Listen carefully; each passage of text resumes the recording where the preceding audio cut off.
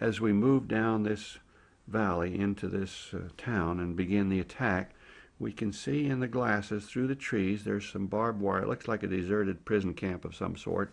There isn't any activity that we can tell. Check it out. It may be something that where prisoners of war were held, our own men.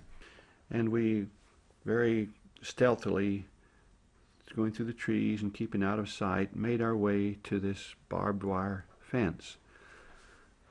I could see immediately that it had insulators, that the wire was electrified. It was tall, 12 feet high, and there were two sections of it, and there were wires on the ground behind.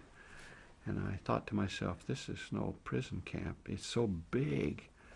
There are dozens of big brown buildings, and over here is this square, funny-looking chimney.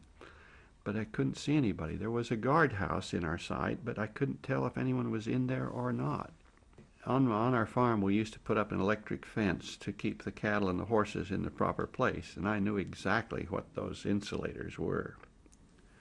So we didn't touch anything. We pushed this torpedo underneath the wire and set it off. And then we received fire from around the corner of one of the barracks building and from the tower. And one of my friends, not Arvizu, one of the others, was wounded in the shoulder. But we went through quickly, and we just ran every place shooting, and some surrendered. And my best recollection is that there were 14 guards. I know that they were all officers. There was not one single enlisted man. I know by their uniforms. And they were all SS officers, every single one of them. It was an overcast day like it is here today. It was cool and the sun was not shining. I looked in this first barracks building. There were racks of skeletons, it looked like, and the stench was overpowering. I know now that's why there were no guards in there. The vermin and the fleas and the lice and the smell. We covered every barracks. We found no guards inside. They were all up at the headquarters part, or the front gate part, where we got them. We told those who could walk, those living skeletons, you could do whatever you want with these prisoners. We tried to spit in their face. They couldn't get enough spittle to do so. A little slap or push.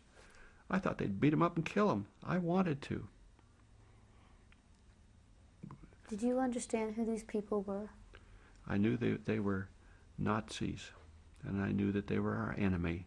But did you understand I didn't who make the the connection. I knew they were guards at the camp, but I didn't make the connection that these folks were responsible for what had happened here. I didn't know what had happened here other than the evidence of crematorium, of ashes. When we had the attack on Weimar was very successful, so now there were reserve troops that could come, and the command that I got through our command, the chain of command, was don't touch any of those, don't touch any of those things. Help the ones that are still alive, but don't touch anything. We need to gather evidence.